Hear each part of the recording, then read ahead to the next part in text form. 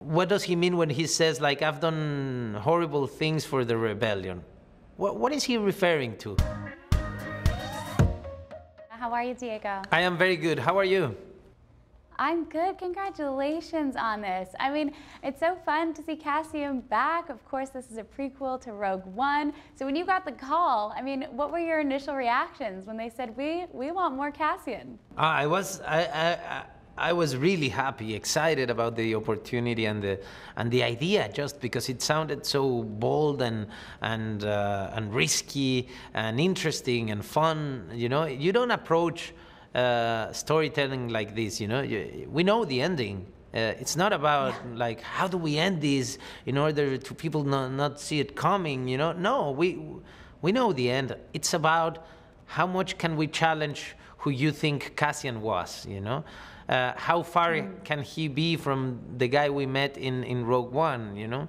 And how interesting can we make an arc become, you know? And that journey for you to stay 24 episodes with us watching this story, you know?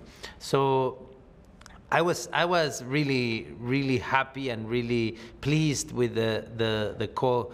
They called me and said, like, would you like to explore this possibility? And that was like 4.5 years ago, a long time ago. And I said yes, and it's been a long process, but we're here and really proud of what we've done, you know? And it's interesting because, like you said, we know the ending, and that kind of gives you such a big playground to play in. I mean, what was the most interesting part for you, someone who already knows this character so well, to go back and to dive deeper into his story and all of the things that made him who he is?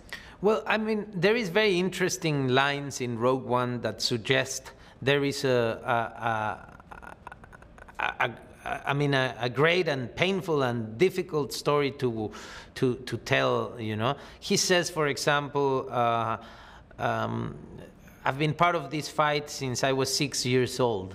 What does that mean, you know? And what makes a 6-year-old become an adult and start a fight, you know, like start thinking that way? What made him like miss his childhood, basically? What does he mean when he says, like, I've done horrible things for the rebellion? What is he referring to? He talks about a dark past. Let's go see it, you know. I think it's very interesting, and as you said, is complete freedom, because that can be anything, you know, anything. So working with an amazing writer like Tony Gilroy is an amazing ride when you have this amount of freedom, you know.